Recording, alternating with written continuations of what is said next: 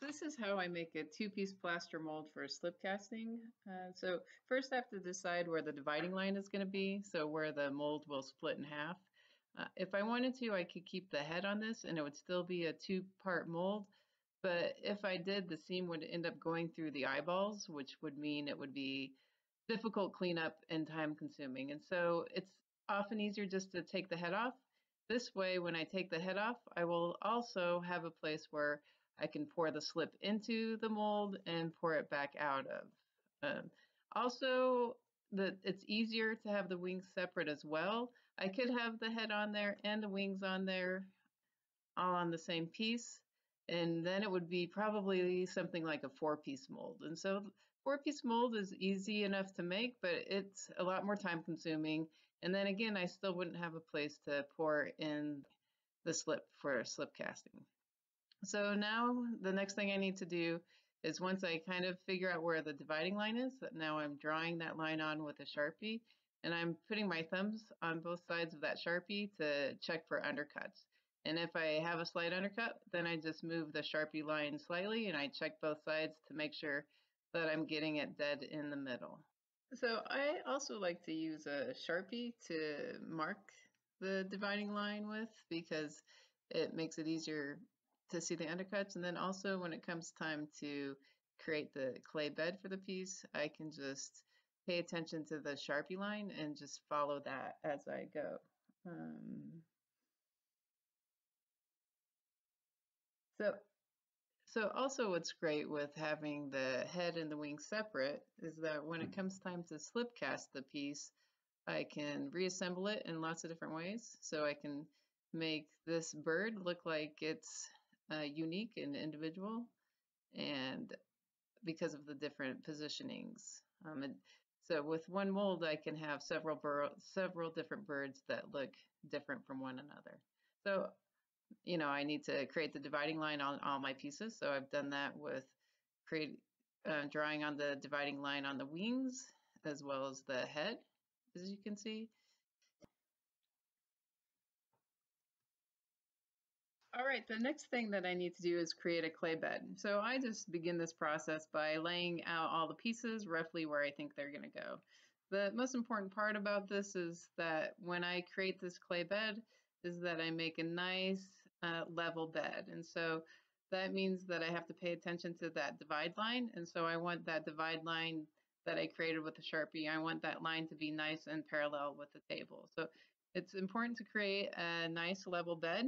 If I don't create a nice level bed, then my plaster mold will be uneven. So at the top it will be thick, and then at the bottom it will be thinner. And so it's important to really pay attention to that dividing line and make that as level as possible.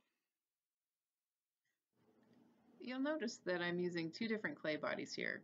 And the main reason that I do that is it just makes it a lot easier to see what I'm doing. So since the hummingbird is a different color than the clay bed, I can really see where that divide line is and make sure that I'm digging into the clay bed and not digging into the hummingbird as I'm creating this bed. So the hummingbird is greenware, so it's raw clay that's not been fired, and so it is slightly fragile and delicate, so I do need to be careful around it.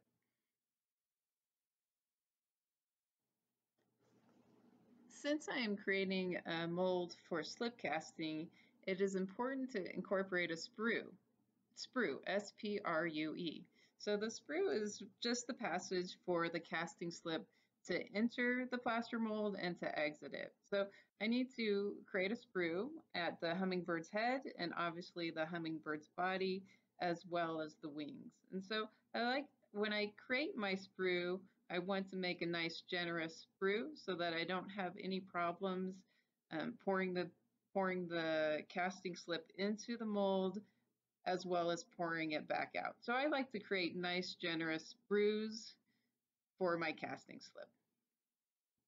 Another factor to consider when you are creating this mold is that you want to create a nice, generous mold. You want to create a nice, generous bed for your clay piece to sit inside of.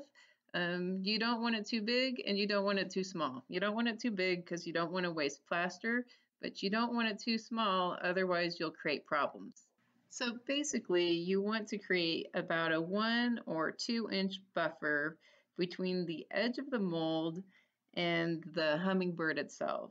So for instance, the widest point of this piece is the tail feathers, the wingtips, and the hummingbird beak. Those are the parts that protrude out the furthest. So I want to make sure that my clay bed goes beyond those elements about 1 to 2 inches. Generally, I prefer about 1.5 inches. If you don't do that, if you are stingy with your bed and you don't give yourself that big of a buffer, you have the potential to damage your mold. So you're going to use this mold probably over and over again. And as you use this mold, as you open and close it time and time again, often the edges can chip on you. And so if you do not have a large enough buffer, generally what will happen is you'll accidentally chip the edge of your mold, which will create a hole in your mold. Once you have a hole in your mold, obviously the slip just pours right out, and then it's not a lot of fun to use. As I was saying, you are going to want to use this mold a lot. Basically, you can expect to get 50 to 100 casts out of a single mold. So the reason you would only get 50 casts out of one mold is if you have a lot of texture on the surface of your piece. And so every time you cast your object, you are actually wearing away the plaster mold. And so it over time slowly erodes and kind of disintegrates. If you have a lot of texture, that texture will erode over time, and after about 50 casts, the texture won't be very good anymore. If you are creating a piece that doesn't have any texture, that's nice and smooth, you can expect to get about 100 casts out of that piece, give or take. As I stated earlier, the hummingbird is actually greenware. So when I make molds, I do prefer to make them from my clay pieces that are greenware, in the greenware stage. And generally, I like them to be leather hard. It's okay if they're bone dry, but leather hard is the best. It's okay if the piece is bone dry, but when a piece is bone dry, it's much more fragile. When it's leather hard, it's a lot more durable. And so I like it to be leather hard because that way when I make the mold, at some point I have to pull the hummingbird back out. It's a lot easier to pull it out because it's malleable clay. I could potentially fire the piece first and then make a mold out of it, but that becomes a lot more difficult. Part of the problem with that is I have to make my dividing line perfect. And so it needs to be perfectly centered so that I'm not creating any undercuts. And if I don't quite get that dividing line perfectly right, then it's just going to be more difficult to pull out of the mold. So generally, it's a lot easier to make a plaster mold from something that's clay. Since I'm bedding it out with clay as well, I like to make sure that the clay that I'm using for the bed is a lot more moist than the clay that I'm using for the hummingbird. And so that way, wet clay does not stick to dry clay. And so it makes it a lot easier when I'm using that clay bed because I know that it's not going to stick and join to the hummingbird. So it will make my life a lot easier creating that nice, clean, level bed that is not sticking to the hummingbird. So another thing that is important when I am creating this clay bed is that I'm creating a nice 90-degree angle from the edges of the hummingbird to the clay bed. So I need a nice flat clay bed, and I don't want a 45-degree angle as it touches the hummingbird. I really want a nice 90-degree angle. And so the reason I want a nice, tight, clean angle as that clay bed touches the hummingbird is that it creates a much better seam.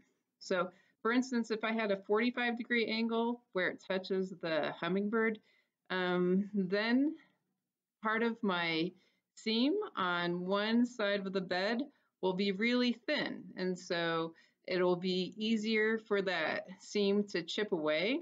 And then I will have a really big seam that needs to be cleaned up afterwards. So if I create a nice 90-degree angle, then I have equal seams on both sides, and I've created a nice seal. So basically, if you don't get that nice 90-degree angle, it's really easy to chip your mold, and especially as you use it time and time again, and then you'll end up with a much larger seam, which takes more time to clean up. And then potentially, as if your seam is really large, you're removing quite a bit of clay there, and you're creating a thin spot in the clay piece. So you really want to make sure that you're creating a nice, clean 90-degree angle. This particular type of mold is commonly referred to as a gang mold. A gang mold is a mold that has more than one element. This mold actually has 4 elements. It's got the head, body, and the 2 wings. There are a lot of reasons to create a gang mold. The most important reason is that it keeps all your parts and pieces in one mold. Therefore, you are less likely to lose elements of your mold. Another great benefit of creating a gang mold is that it makes your mold library easy to be clean and organized. And so when you are trying to slip cast something, you're not trying to locate all the various parts of your object that you're trying to make. They're all contained within one mold. I've already talked about the importance of creating a nice level bed. In addition to creating a nice level bed, you want your bed to be very clean. And so it's important to take the time to clean up the bed so that you have a nice smooth surface.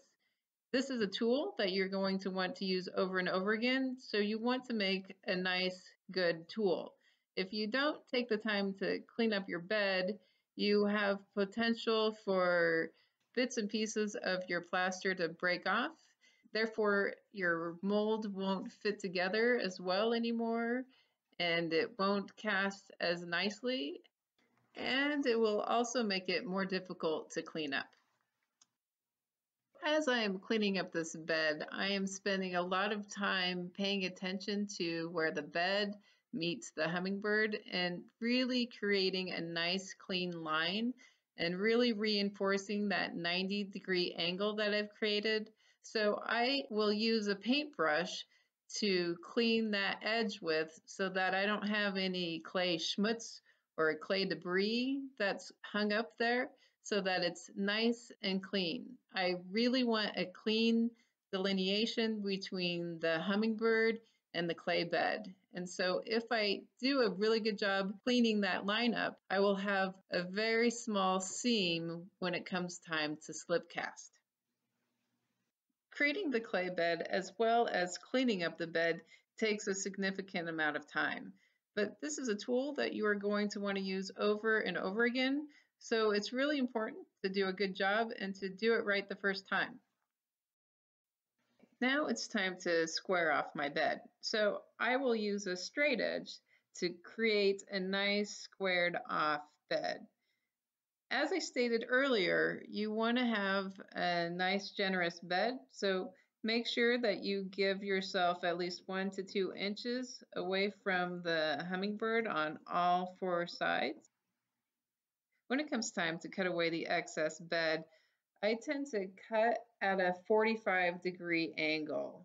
And so basically my bed is bigger at the top, and then when it cuts all the way down to the bottom of my bed, it's a little bit smaller. So the reason I like to create this 45-degree angle is because even when using a straight edge, it is very difficult to cut a perfect rectangle. And so this gives me some wiggle room. So the next step I will do is to place cottle boards all around the piece. And so when I put my cottle boards around there, it gives me a little bit of wiggle room because I can squish the bed into the cottle boards so that I have a nice tight seal between the cottle boards and the clay bed. I also need to make keys in the mold, and so I use the bottom of my fettling knife to create a nice shallow indent. When you create your keys, you do not want to make them too deep. If they are too deep, they're easy to break off and therefore be ineffective. So you want them nice and broad and shallow. And you also want to make sure that you aren't creating any undercuts when you are making your keys. The reason we make keys is so that the mold will fit together precisely in one way and one way only. Okay, now it's time to add coddling boards and to mix and pour the plaster, which will be covered in part 2.